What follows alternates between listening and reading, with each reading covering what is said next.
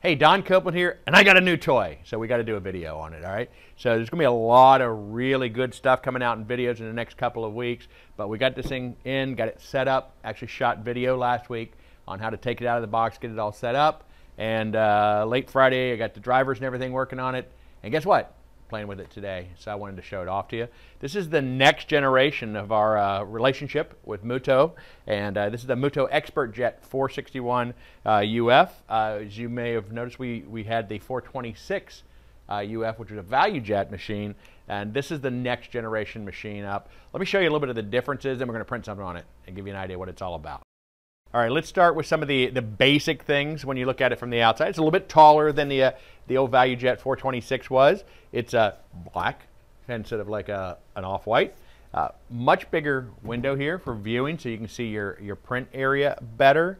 An incredible control panel that only gives you the options that are available to you. It's a very intuitive control panel. You have this big stripe right here to tell you whether it's something is going on or not. Red means something's happening. Green means it's in a state where it's okay, ready to go.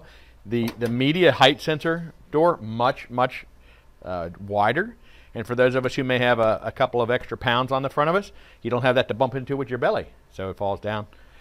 Easier to use knob. There's also an option for a crank that you can use. It gives you a quicker up and down with the bed. Right here you have a control. This is actually a measurement in millimeters. The height of the bed is being set at. While we're talking about the height of the bed, let me pop the door open here. All of this is extra depth. On the 426 previous model, we only had 2.75 inches of depth. With the new 461, we have a full 5.91 inches of depth. You can remove this. You use this for your shorter items, say 2.75 and down in width. Anything higher than that, you go ahead and remove that bed and you're working off the bed below it. Like I said, it's just a much cleaner, nicer shape to it. Shock absorbers here on to hold the door up. Gives you a lot more access in here without having to worry about the door falling down.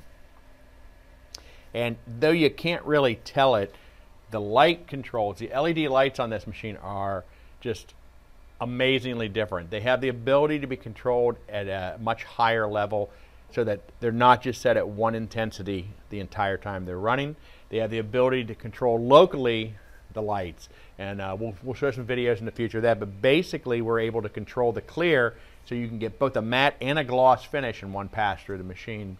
Prior to this, and with all other UV machines, if you're looking for that to happen, you would have to run a separate second pass to get a different type of finish to your clear. Oh, I got to hit set media. See here, it tells me set media. I got a flashing green light. It tells me exactly which key to press. I'm going to go back, check the height of my media. It's really quiet when it's operating too. I like that. All right, done. Here we go. Getting ready to print.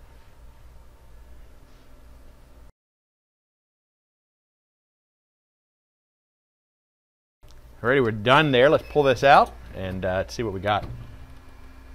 Oh, it's pretty sticky. These sticky mats, which comes standard with this. This is another difference.